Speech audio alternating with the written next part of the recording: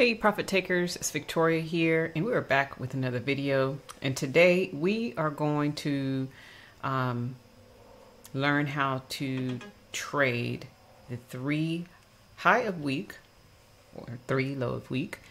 I'm going to show you how you can expect, what you can expect rather, whether it's going to be a continuation or is it going to be a reversal setup. So if this particular setup, if this one becomes one of your favorite, then this is how you'll trade it, right? So here we go. All right, so we're gonna, first things first, right? You know, we're gonna just kind of go through the characteristics of what we're looking for here.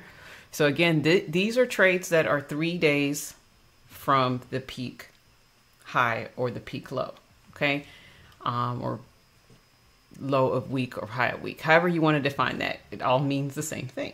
Okay, so what we're gonna look for here, because when we come to the charts, the day of the 3 LOW, right? When we come to the charts, we're looking for one or two things here. Okay, so if we are expecting a reversal on that particular day, we want to look back and see, did the market break out 3 pushes, right? Was there 3 pushes from the previous day, high or low? Do we have a W pattern, right? From the previous day, right? Because that typically could be a W within a W pattern, meaning that W formed there and it made a low. And then the next day, we're expecting for that low to be held, right? For that peak to be locked in, right? So you're looking for that. And one thing to note is not every time, you're not always going to see 3 ADR. It's not a requirement, but it is nice to have on the chart because oftentimes price does hit 3 ADR, but we know that that's just an average range and it's not always going to eventuate, okay?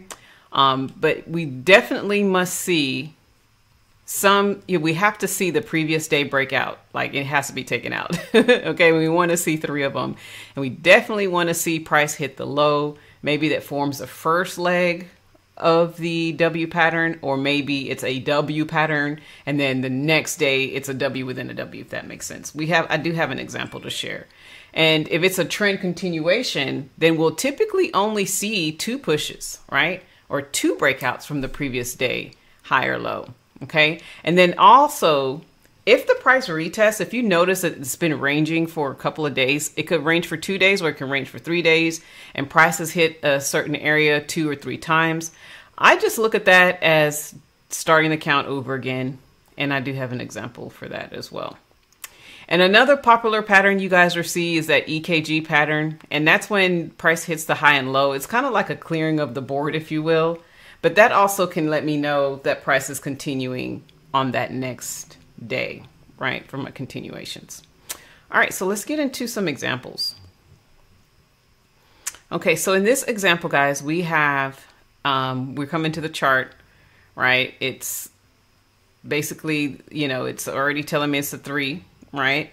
And what I've noticed here so far, there's 2 hits to the low, okay? So when I see that it attempted to break out and it failed here, then we're going to start this as 1. And then we're going to go with, the next day you'll see 2, because you can see the previous day marker here. It was hit. It did not continue to fall. So we continue to break out. And then on the 3rd day, you can see nice and clearly that it was also taken out, right? That previous day high was taken out.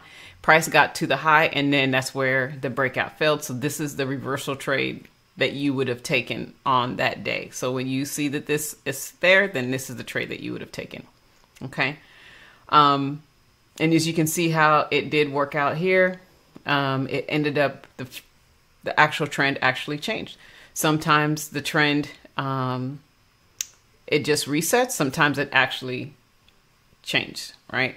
Okay. So that's one. Let's go look at another one. All right, so again, we are looking at the breakouts, guys. So the first things first, you know, we want to see the 3 days, right, from the peak high. And the one thing also It is 3 days from the new peak because technically it's count 1, 2, and 3, but you really want to count it as 1, 2, 3, 4. We're really in day 4, and that's why I have day 4 written up here, just so you know. Okay, so we're really in day 4, and what do we have here on the first day of the peak? We had the breakout that failed, so we count that as 1. And then Wednesday, nothing really happened. So we're just going to go over to Thursday, and I'm just going to put the 2 here because this, again, this is like that EK pattern, but it didn't technically go all the way up, but it did take out the previous day. Okay, so seeing that it did take out the previous day's low, then I'm expecting this thing to continue. Okay, definitely expecting it to continue. And my thesis is it's not going to, it's going to get resistance from this area because now we're going to be here, the third time, if you will. So there's one hit and then there's another hit. So we're expecting another one. So as you can see here, it did not break out from the previous day high. It actually got resistance, and then we got that continuation trade that we were expecting. So now we're just waiting for the market or the dash to update. Right, I'm thinking it's going to go ahead and it's either going to reset. I think it's going to reset, but we'll wait and see what it's going to look like. Okay. All right. So let's look at another one. Okay. So this one, beautiful setup. I love these type of setups because they're so clear. Okay. So the new peak day here, we can see clearly we had the breakout. So that's 1, another breakout here, 2. Okay. And we're going by it breaking out the low because that's what we want it to do. We want it to break out the previous day low. So that's 2. Okay, that worked out beautifully. And then on Thursday, we had that third breakout.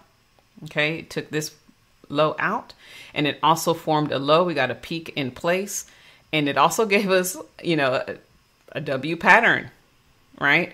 So I'm expecting this to reverse based on what happened here with these 3 days. And so now we're on Friday, and we can see clearly that it did confirm that we are now in a new peak low because this was in place. And again, we had the 3 previous breakouts. And so now we have reset and we are going to be long.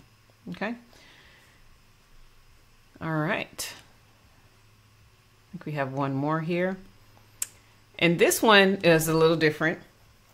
Only because I marked this one as 0 just because it did not necessarily break out the previous day high, right? It was one of those resets. So I just marked that as a 0. And then I started my count here because it did take out the previous day. And then Thursday, we had an EKG pattern, a clearing of the board, if you will. So with that, it took out the previous day. So I counted that as a 2 as well. And on Friday, I expected the continuation because one, price was already in the box, and I counted those 3 previous day lows being taken out, and I was expecting the continuation, and that's what we got. And this one just happened to get close to the 3 ADR. It didn't touch it, you know, it kind of got close to the end of the day there. It didn't quite touch it, but it got close, right? Sometimes you'll see that. All right. So that right there, those were real-time trades that happened this week. So you can see that if this is going to be one of the trades that you look for on the dash, this is how you're going to trade them.